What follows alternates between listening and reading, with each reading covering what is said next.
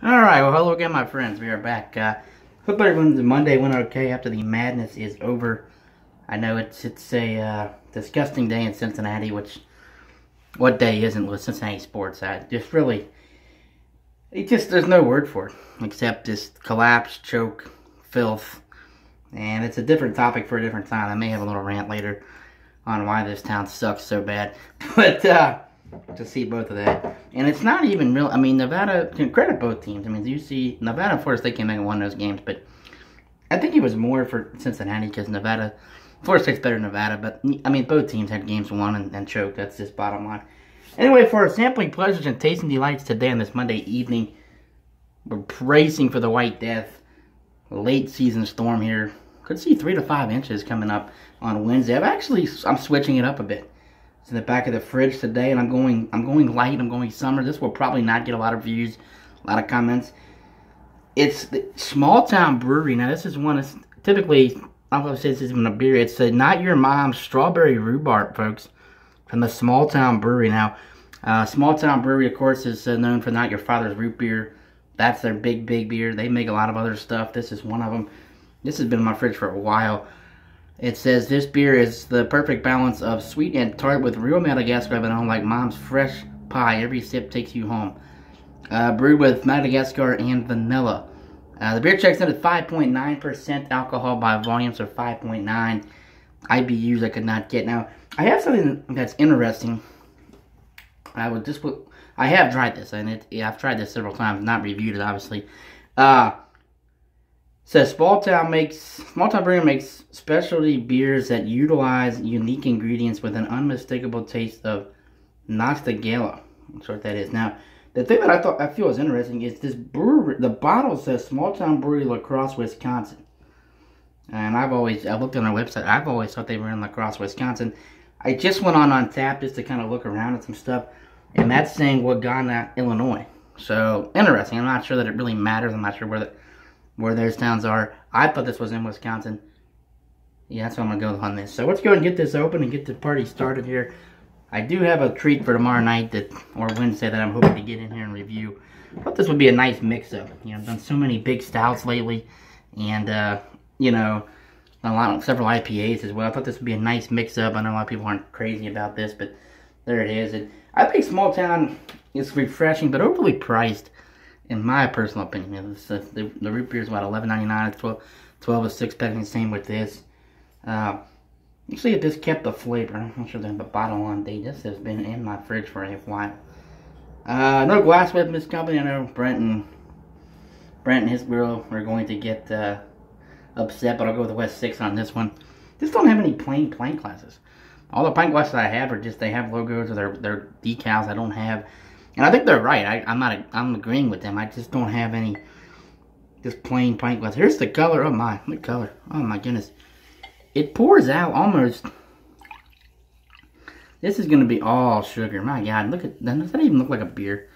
I mean, that looks like a grape. It's a strawberry rhubarb, so you're going to get that purple, like aqua color. My God, look at this, folks. I mean, it almost looks like it's a pink. It almost looks like a natty light on like the pink beer day in February for beer awareness. There's some carbonation there, no head as we expect. My goodness, I tell you what, that is bizarre. That is bizarre. Well, it's good and cold. Probably in the 30s. I don't know. These beers are served cold. You don't want to get these warm. I mean, these are summertime beers. And again, I was just sitting at the house Monday night at 6 o'clock and I'll do some reading here and hit the hay early and get ready for work week. Got Monday down. I was like, you know, I got this in the back of the fridge. Let's just kind of take one and get a review for the books. I want to say I have done I haven't even done the root beer review. I did the Not Your Mama's Apple Pie review back last summer. I think it was July or August, so I was going through the old archives.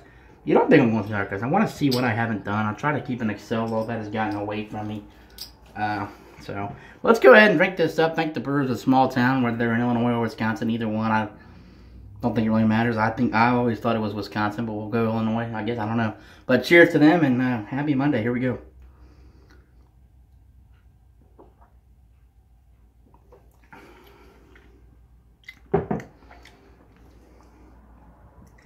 Really good. It's really sweet. This is one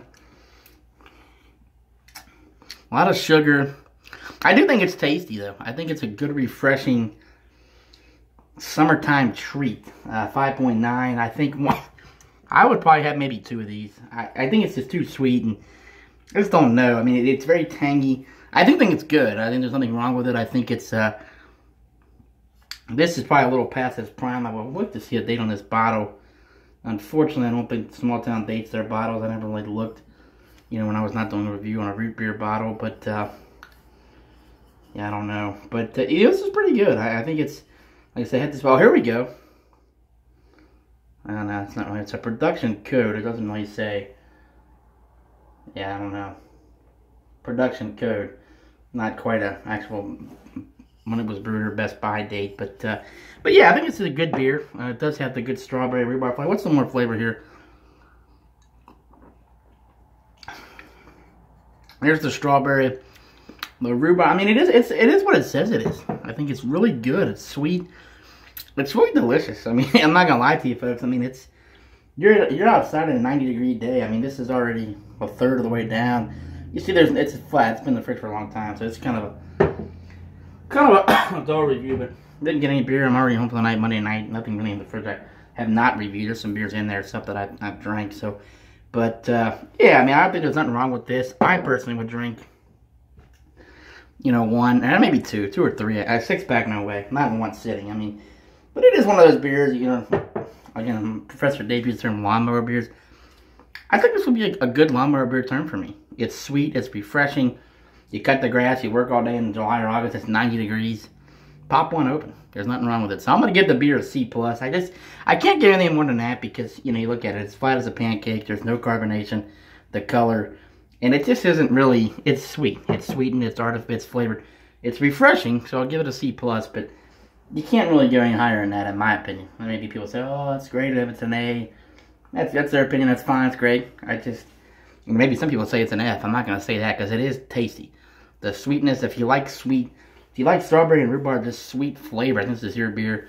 Again, 2 or 3 max for me in one sitting. I think it is respectable.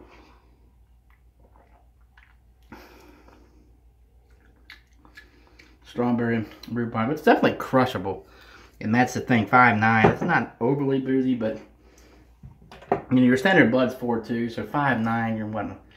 6%, but yeah, so C+ for me. That's going to do it, folks. Life's too short. Again, most people have had this. Most people are not even going to watch this review when they see the title. But there it is. Again, this is a good, refreshing summer brew. I wanted to drink this today, as we talked about, at 60 degrees. Bracing for the White Death in the Tri-States. Again, 3 to 5 inches, a late March storm. March, what, 21st? First day of spring is actually tomorrow night. So, yeah, first day of spring, we could see 3 to 5 inches here. I think we're going to get less, but hey, what do I know? And but hope everyone enjoyed their March Madness weekend. I thoroughly enjoyed it until last night. It was a great, you know, Thursday, Friday, Saturday with Michigan buzzer beaters, and yesterday really just, and I'm not even a huge UC. I'll root for the Bearcats, and of course Xavier, but boy, it was a tough pill to swallow. Really for all Ohio teams. You know, Ohio State went down Saturday, so. But that's going to do it for me, folks. Life's too short. Try this summer. I would buy this in June or July in 6-packs. Sold everywhere. Gas station, Meijer, Walmart, Kroger, anybody carries it. I would try it. You know, get a 6-pack and save it for a couple weeks. It's a decent beer. And have yourself a refreshing beverage. So, cheers, everybody, and we'll see you guys soon. Later.